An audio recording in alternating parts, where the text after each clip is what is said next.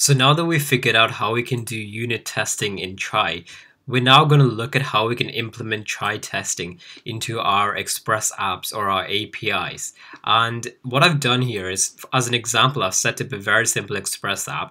As you can see in package.json, all we have installed is this Express right here. And in this server.js, I've required Express, and I've created a new Express app called app. I've told it to listen on port 3000, and I set up a basic route for the /hello get, and it just sends back the text hello world. So if I just start up this server right here, so if I do node server.js and we go to localhost 3000 /hello, we can see that we have this hello world string returned right here. And what I've also done is I've opened the developer tools in Chrome, and that's in more tools, developer tools, and I've just clicked this network tab right here, and this lets us see the status of our HTTP requests. So that's always useful. So what we need to do testing is, firstly, we're going to need, I'm just going to close down the server for now. We need chai to be installed. So I'm just going to do npm install chai here. And I'll wait for that to install. Chai by itself is not enough to do testing for Express apps, so we also need this thing called chai HTTP, and that's another npm module that we also need to install. And this is a plugin for chai that gives it access to some new methods. So once chai is installed, we also need to install chai HTTP, and I'll wait for that to run as well. I'm going to be doing all the tests in a new file, and I'm just going to call this chai-tests.js. Oops. I'm just going to rename this to chai-tests.js. And inside this, I'm not sure what this is, what we need to do is we need to have access to this app right here, and right now this app is only available in server.js. So what we need to do is make it available to be required. So all you do here is just do module.exports equals app right here, and then in chai-test.js we can just say let app equals, and then we can use the require statement and give a local file path like this, and then point it to the server, and it'll pick up this app from the server. So I'm just going to check that we have it. So I'm just going to do node server.js, and inside this I'm just going to have a look to make sure that we have the app. So if I run this now, oops, not that one, node chai-test.js, we can see that we have access to our app right here. So we have the app ready to go as well. So the next thing to do is, if we look at package.json, we can see that both chai and chai HTTP have been installed. So we need to also import them. So we can say let chai equals require. And remember, for anything in the node modules folder, you can just use the name of the package here. So this is just chai. And we can also say let chai HTTP equals require, and then chai HTTP.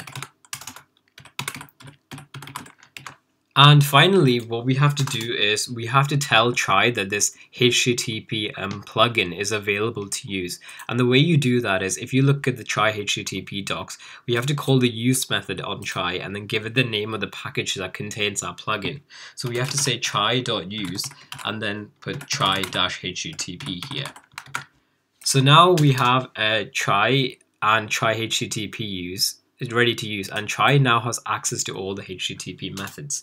So what we need to do now here is we want to send a GET request to the app, to the /hello, and then we can test some various things about the response. So we can test that the text in the response says hello world, and we can also test that the status of the response is HTTP 200, which means it was okay. The reason it comes up as 304 right now is because it's using a cached response. But if I right click and click empty cache and reload, it should come up with hello next time we run it. So what we need to do is call a method on chai, which HTTP provides, and the method is called request. So we'll say chai.request. And this allows us to send HTTP requests into Express apps. And as the argument to this, you give it the app that we want to use. So we'll give it this Express app that we imported from here. So what this will do is chai will basically start up the server for us. So we don't need to start the server, and we can send requests to it. So then we want to send a get request, and to do that we call the get method, and the route that we want to send a get request for is /hello. So once again, what this does is chai will start up this Express app right here, and it will send a get request to the route /hello. Then we'll call the .end method, and the .end method, what you can do is you can give it a callback function to run once this is completed. And this callback function will have an error if there was an error with this request, and if it was successful, it will also take in a response. And once again, if there was an error, we want to just log the error so we can understand what happened. And if we put else here, so this means there wasn't an error, we have the response to work with. So this get request to hello has been completed, and we have a response to work with.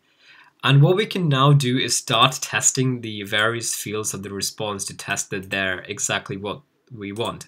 So the first thing we want to do is we want to say chai.assert.equal, so we can call the equal method, and as the actual value we can test the status code. So we can say response.status.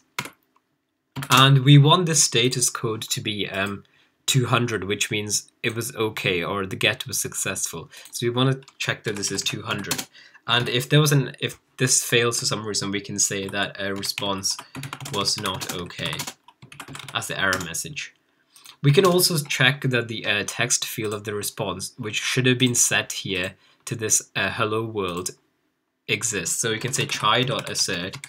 And once again, we can use equal here, and we can say response.text, and we can check if that's equal to this hello world right here. So if I copy that and paste it into here, we can check that. And here we can say something like, for the error message, response did not have the right text. Finally, we have to give, so what I can say is remember that if either of these tests fail, they will throw an error and it will stop execution there. So if this is passed, we'll move on to the next line, and we can say something like console.log all tests have passed. And you can also put a smiley face or something. And then we want to make sure we just put return here. Otherwise, this will be stuck infinitely just waiting for something else to happen here. So we want to make sure we return from this. So if I do node chai-tests.js and I press enter, hang on.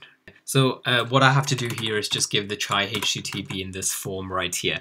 So don't give the package name, give it as the variable name right here. If we run this now, we can see that all the tests have passed and we have a smiley face.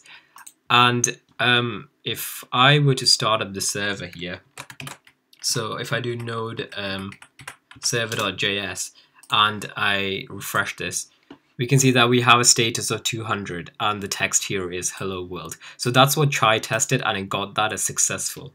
And what I'm going to do now is if I change this status code to something like 201, which is not what we want, oops, and I run the chai test.js, we can see that it throws an assertion error and it expected this 200 to be a 201. So this is how we can use chai to test if our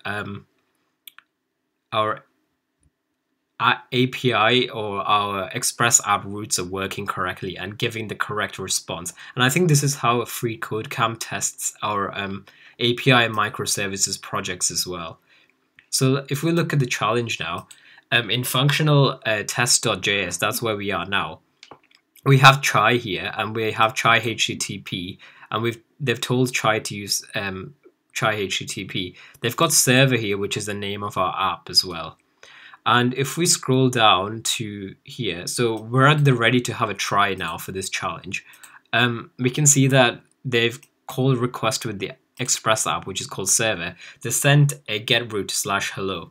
And what they're doing is checking if the status is 200 and if the text is hello guest.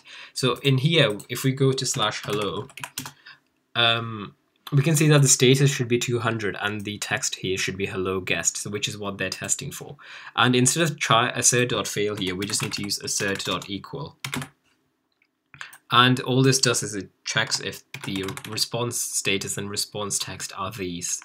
So if we just make those changes, and then we click share and then live app, then copy and submit it, we can see that all of these tests passes. So again, what they've done is they've used chai HTTP here.